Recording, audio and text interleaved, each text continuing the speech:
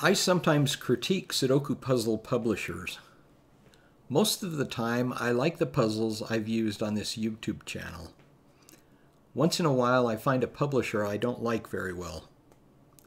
So before I get started, I want to say a little more about the Woman's World magazine that I used in the last week's video. Two things about it. First of all, I mentioned that the back broke the first time I opened it. I've solved a few dozen puzzles in the book, and the book is now falling apart. The binding is very cheap. Second, in my opinion, the puzzles in the Woman's World book are not very well designed. I don't think they're very interesting. In fact, I've stopped solving them. Therefore, I would not recommend Woman's World Sudoku magazines to you. Well, now on to today's puzzle. This is puzzle number 93 from Sudoku To Go, volume 137. And as you've probably noticed, I really like Sudoku To Go magazines because the majority of these videos are from them. While solving this puzzle, we hit a hard spot, which I'll mention when we get to it, and then we find a combination of techniques to get past it. Later in the puzzle, we'll use a couple of other advanced techniques to get past other rough spots. If you like these videos, please click like and click the red subscribe button. You can also click on the bell icon to be notified every time a video is published. And if you have any questions or comments, please leave a comment on this video and other videos. And thank you for all the comments that you've left in the past. I enjoy reading them.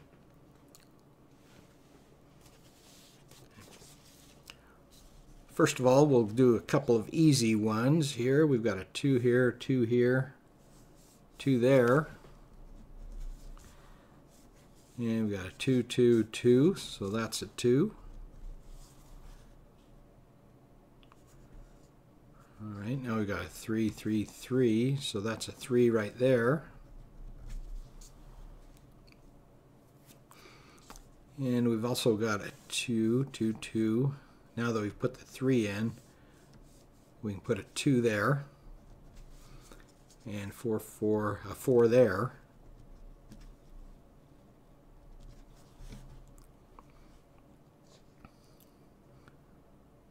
All right, and now we've got a 2, 2, 2, 2, so that's a 2 right there. And we can finish, there's only 6 and 9 missing here. With that 6, we can finish box 2 there.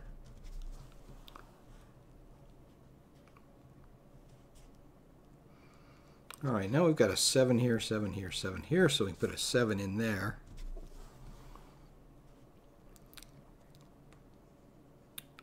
And I know this is a 4 and this is an 8. This is a little bit tricky, not too bad, but we have a 4 here and a 4 here, so one of these is a 4. We have a 4 here, so one of these is a 4. And using double row elimination here, we know that the 4 in box 5 goes here or here. We've got a 4 there, so it has to go here or here. And we've got an 8 right here and an 8 right here, so one of these has to be an 8. But let's look at it a little bit closer. We've got a 1 and a 6 here and a 1 and a 6 here, so these are 1, 6 twins. And knowing that those are 1, 6 twins, and by the way these are 8, 9 twins because of these 1, 6 twins here, we know that the 8 has to go here or here. And there's an 8 there, so we can put an 8 right there and a 4 right there.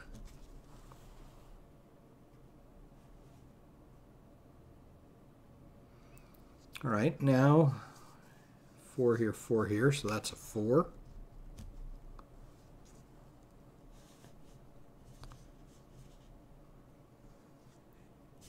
And now we've got a 5 here, 5 here. And 9 here, 9 here. So one of these is a 9. But these can't be a 9 because they're 1 and 6. So we just have 5 and 9 left. So we can fill those in.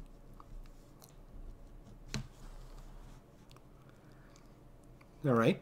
Now we haven't gotten too far yet, but now we've kind of hit a spot, hit that first rough spot that I was talking about. And if you want to, you can pause the video and see if you can figure out what the next number is that we can put in. So I'll go ahead and continue now. One thing that I noticed here, we got a 3 and a 6 here and a 3 and a 6 here. So one of these is a 3 and one of these is a 6.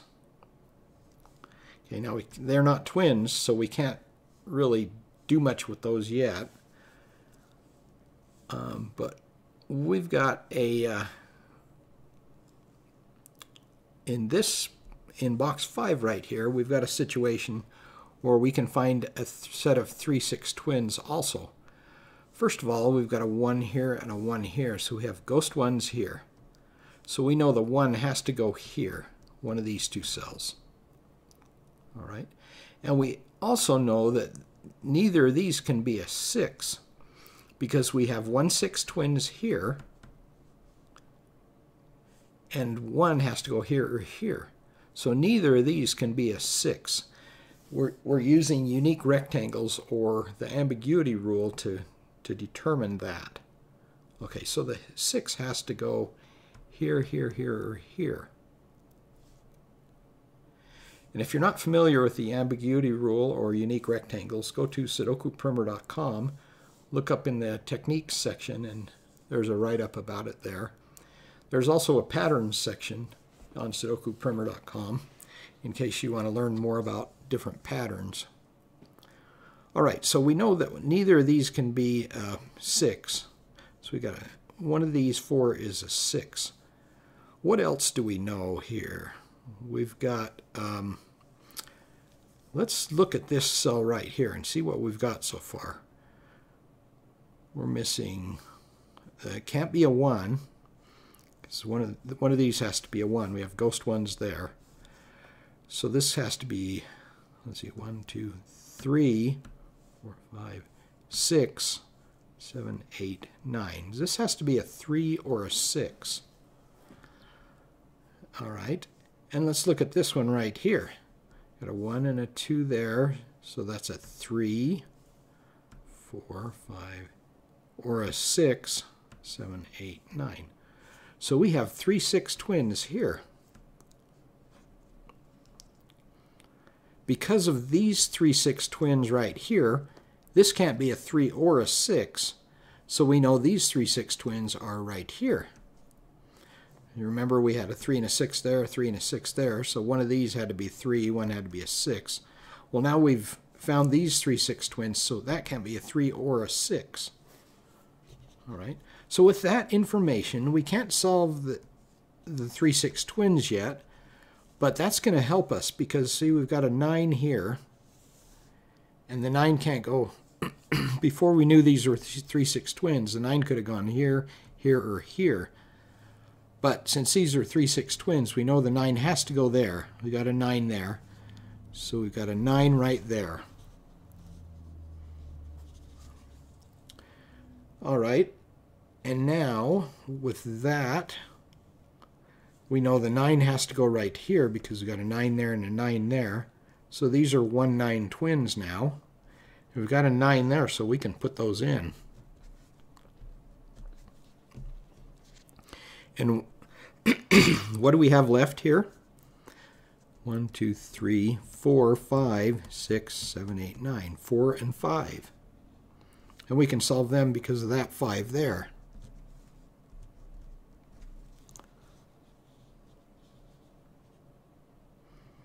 All right, and with this 1, now we know these are 1-6 twins. With that 1, we can solve them.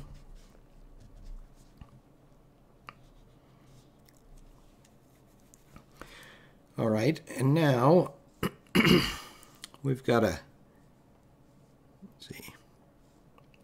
Let's look at this column right here. What are we missing? 1, 2, 3, 6, 8. 3, 6, and 8. That's got to be a 6 or an 8. Here's a 3 and a 6, so we know that's an 8. That's got to be a 6, and that's a 3. All right, now because of this 3, we can fill in the 6 of the 3 6 twins that we had there. Now we're only missing 1 and 8 in this row right here. We've got an 8 there, so we know that's a 1. And the last two numbers are 5 and 7. We can't solve those, but we can fill in the 8 there.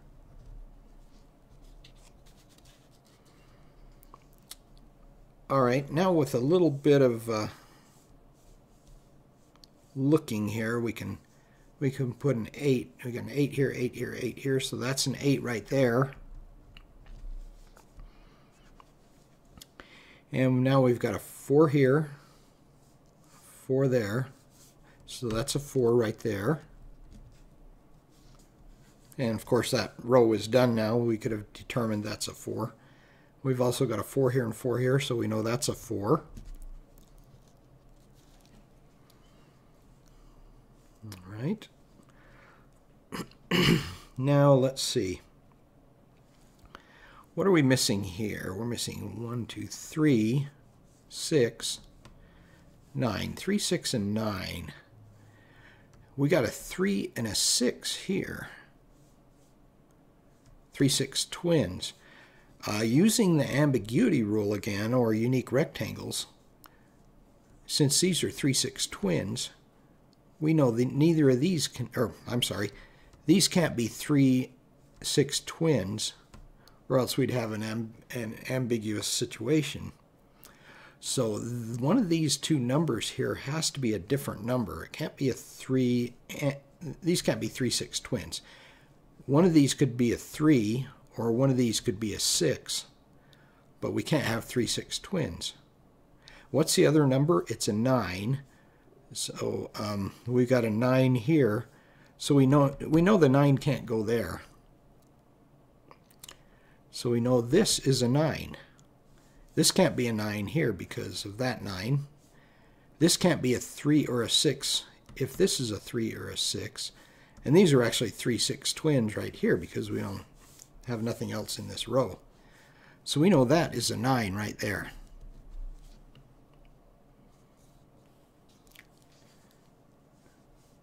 All right, and now let's see.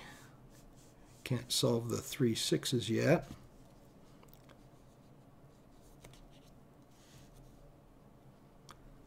All right, now we've got, let's see, we've got 5 and 7 here, 8 and 9 right there.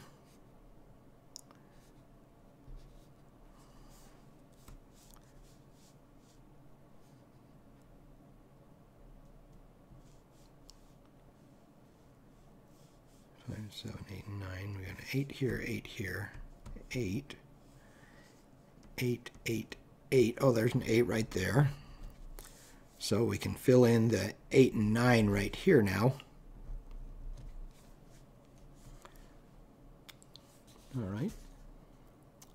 Okay. Now again, we've got another unique rectangle situation here. We've got 5, 7 twins right here. What are we missing in this column? 1, 2, 3, 5, 7, 8, 9. So we're missing 3, 5, and 7 here. Let's see, this can't be a 3 because we got a 3 here. So that's going to be a 5 or a 7. So we've got 5, 7 twins right here. We also have 5, 7 twins right here. So we know that can't be a 5 or a 7. So what's the only other number that will fit in this box is 3. So we can put a 3 in right there. Okay. All right, and then since these are 5, 7 twins, we can see what these are very quickly. 1, let's see, 1, 5, 6, 7, 8, 9. So 1 or 8. These are 1 or 8. Got an 8 there, so we can fill those in. And then we got a 1, 1, 1 right there.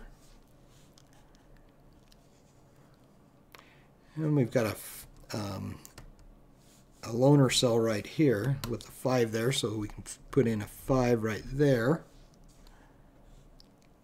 All right, with this 5, we can solve the 5 7s that we had in box 1 here. So that's a 7 there, and that's a 5. All right. And what are we missing here? 7, 9. With that 7, we can solve those. All right. Now we've got a 6 here and a 6 here. So that is a 6 right there, because we got a 6 there. And by the way, I didn't say anything earlier, but these two 6s have always been here. So we could have seen that this was a 6 and would have known this was a 6 rather than this or this. So we could have solved this here without the 3, 6, 9 unique rectangles that we used. That is a 6 there, so that makes that a 3. And this is a 6, and that's a 3.